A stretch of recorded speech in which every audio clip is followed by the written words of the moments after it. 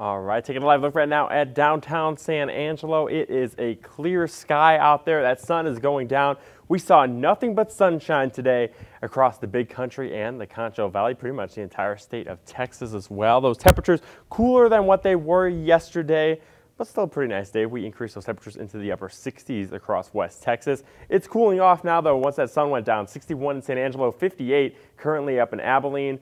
Winds are now out of the south. I'll talk more about that in just a second, but 65 in Junction. It's 64 right now in Menard, 63 in Brady, and 62 degrees right now in Mertzen. Wind speeds, they're light. They're out of the south and southeast at about 5 miles an hour, but that southerly wind is going to continue into your Thanksgiving, and it's going to increase those temperatures back well above average for your Turkey Day. Satellite and radar, not tracking anything. Clear skies across the entire state of Texas. That storm system that brought that tornado to Arlington yesterday is now far off to our east. Low pressure now moving through the Midwest. Some showers far off in the southeast and up towards the northeast. Not affecting us. The rest of the country looks pretty dry and quiet. Some snow showers and some valley rain in the northwest. That's about it. Back here in West Texas, clear skies overnight. Those temperatures back near average will be in the low 40s for overnight lows. Your Thanksgiving looks beautiful. Starting off those temperatures in the 40s, increasing them quickly well above average. Southwest winds, mainly sunny skies, will be in the mid to upper 70s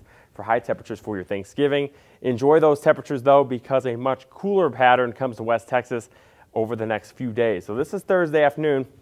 Everybody in the 70s got that warm southwesterly wind. As we get towards Friday, though, Friday morning, that cold front moving on into the area.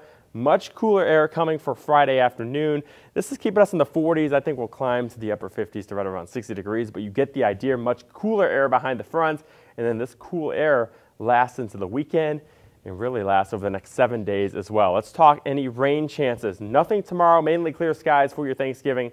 Looking fantastic. More cloud cover, though, late Thursday night into Friday. Then that cold front moves on through. Cloudy skies Friday. Some light shower chances, especially off to the southeast. Friday night, though, into Saturday.